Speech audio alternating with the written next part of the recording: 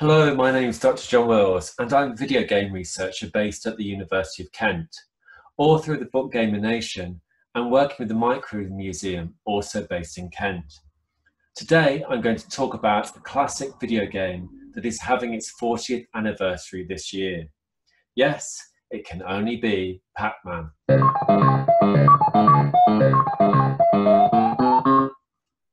On 22nd of May 1980, Namco placed its first Pac-Man arcade machine, originally called Pac-Man, in a Tokyo movie theatre. The game depicted a yellow mouth-like character tasked with moving around a maze, eating dots, and avoiding ghosts. It was neither the first maze game nor the first non-violent arcade game.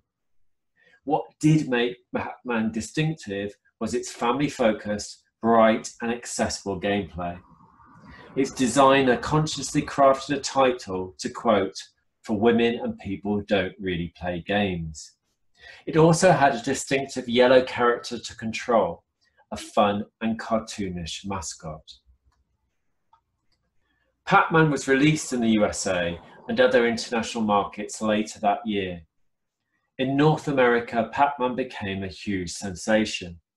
Revenue from the arcade machine quickly exceeded $1 billion, a figure more than the movie Star Wars, released a few years prior. Pac-Man fever took hold, and not just in arcades. A very cleverly merchandised title, Pac-Man could be found everywhere. The little yellow figure cropped up on clothing, on duvets, on the radio. Yes, there was a Pac-Man song, and even in your cereal bowl. You could buy Pac-Man spaghetti. One of the first mascots of the video game era, Pac-Man had widespread cultural and brand recognition. Pac-Man also highlighted how far video games had infiltrated mainstream culture by the beginning of the 1980s. Rather than hidden in dingy arcades, in closed communities, video games had come to enter everyday life. The Atari VCS could be found in most homes, with game cartridges of arcade hits such as Space Invaders, Asteroids, and Missile Command proving popular. Pac-Man was part of the so-called golden age of arcade video games. The title inspired many copycats, myriad clones. These included Lock and Chase, Mousetrap, and other dot-eating maze games. On the right of your screen is an image of Ladybug for the ColecoVision, an excellent arcade title. On the left of your screen is the handheld Munchman. In the UK, we had Hungry Horace for the ZX Spectrum, Felix and the Fruit Monsters for the BBC microcomputer, and Electron. Some titles were virtually identical to the original Pac-Man, and legal cases duly followed. Pac-Man succeeded because yes, it was family friendly. Yes, it was easy and fun to play. I also think it appealed because it involved another special ingredient, the activity of eating. CNN once called Pac-Man the eating icon, and I think there's some truth to that. Inspiration for the shape of Pac-Man did indeed come from pizza slices. The sound of him chomping food, well, that came from chomping. You can hear it here. The eating of power pills in the game was taken from the cartoon character Popeye, who eats spinach as his own power-up for his muscles.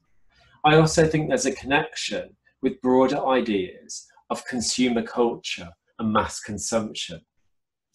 The basic concept of the game is, after all, to consume everything possible. It's also interesting that bonuses come in the form of fruit, in the guise of cherries and strawberries. These images link very well to the older history of amusements and arcades. Think of classic slot machines or one-armed bandits and their own cherries as rewards.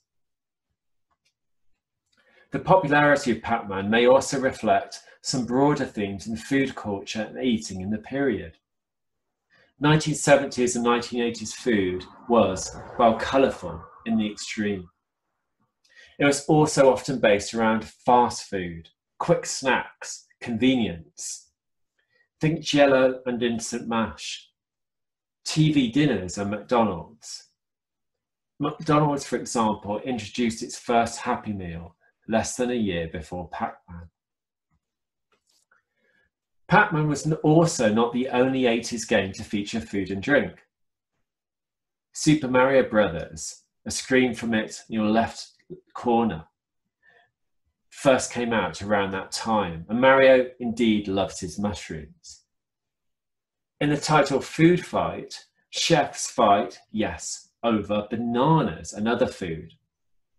Budweiser, Pepsi and Kool-Aid got involved in the game industry around this time. Films and games both featured product placement. The theme of food in games continues to this day, from hunting and cooking your meat in Red Dead Redemption 2, through to the fun of the cooking simulator, Cooking Mama. You can, of course, still play Pac-Man, popping pills at 40 and still speeding away from ghosts. Thanks for listening. Follow me on Twitter at Dr. John W.